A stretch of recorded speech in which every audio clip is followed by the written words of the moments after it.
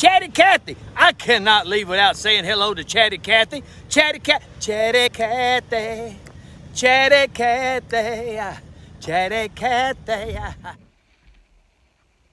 Hi YouTube, Chatty Cathy here, and I have a note I want to read to y'all.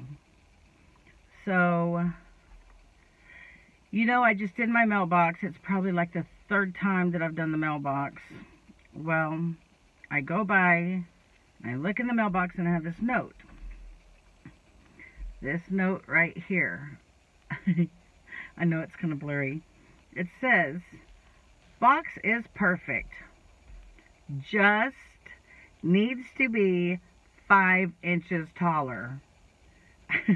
Minimum.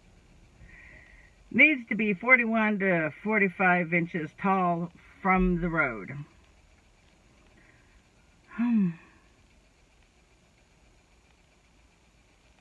Y'all saw I cemented that in. So when I got this little note, I was excited at first, and I was like, woo!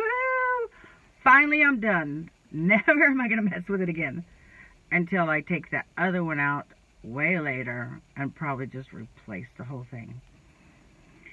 Because I can't just leave it like that, but I will temporarily. But if I want to get paid, and I want to get my mail, it needs to come up 5 inches taller. So I'm trying to think of what to do. What do I do to make it 5 inches taller? Because you know the bottom is cemented in, and it comes at a slant.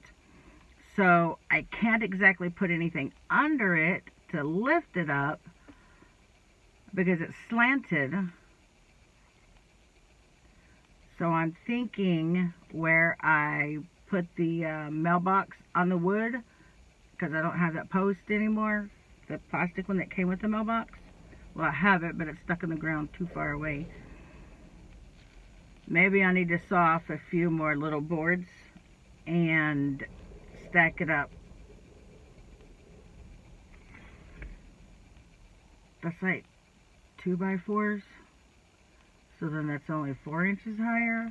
Like, is it going to make a real big deal over 1 inch? Oh, Lord. I don't know. I think that's what I'm going to do. Any suggestions? Send them my way. Thank you so much. See you later, alligators. Oh, y'all have a great weekend. Woo woo.